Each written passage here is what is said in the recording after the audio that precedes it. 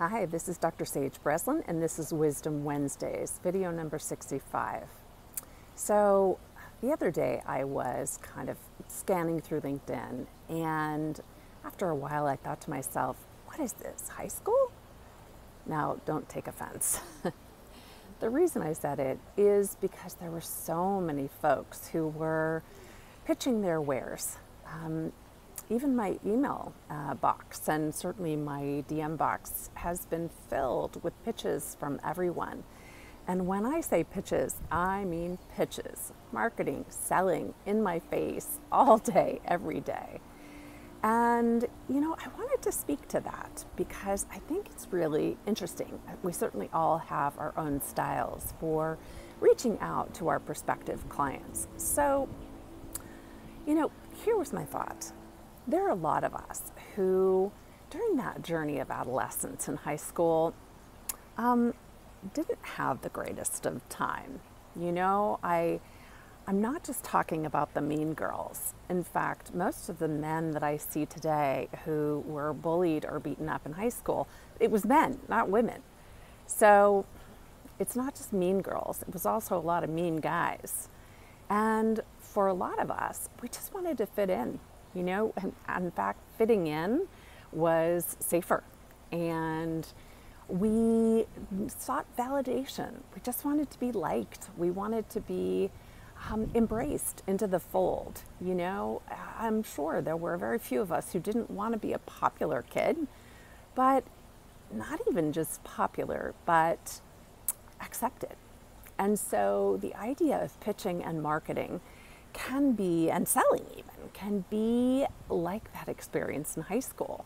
If your DM or your email is not responded to or even opened or clicked, you can feel as if you're not being seen, not being heard, not being accepted.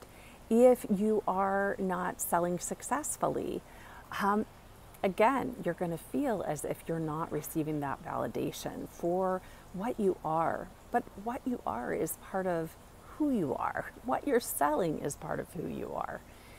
So let's talk about, how do we do that?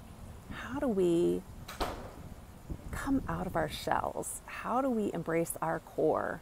And how do we simply represent who we are so that our prospective clients and customers can simply see us? That's what most of us are here to do, to create those connections, to experience connections with like-minded professionals whose worlds might be better with the kinds of services that we provide. And so when you look at this, perhaps learning to embrace your core is a little bit more important than taking yet another marketing class on strategizing the perfect email and the perfect funnel and the perfect number of times to pitch and market every day. And believe me, I've spent a lot of money doing those courses, and I'm sure they are all well and good. There are people getting incredibly wealthy as a result of those courses. So the question you might ask is, when you pitch and market that way, do your prospective clients and customers actually see you? Because I see you. I hear you. There's enough for all of us out there. We don't all have to use the same strategies. If your prospective clients, customers, relationship partners can see you and hear you for who you really are, they're going to want to work with you. And that's whatever it is you're marketing, whatever it is you have to offer. They just want to spend time with you. And they know that somebody who's bold and courageous enough to represent themselves in just that way, there's somebody to keep around. There's somebody to invest trust with. There's somebody to invest, funds with. So give it some thought. And if you find that you are struggling to really dive deep and embrace your core and be authentic with this audience or any audience, give me a call or DM me there would be a place in my box. I do try to clear it out every day because that's what I do.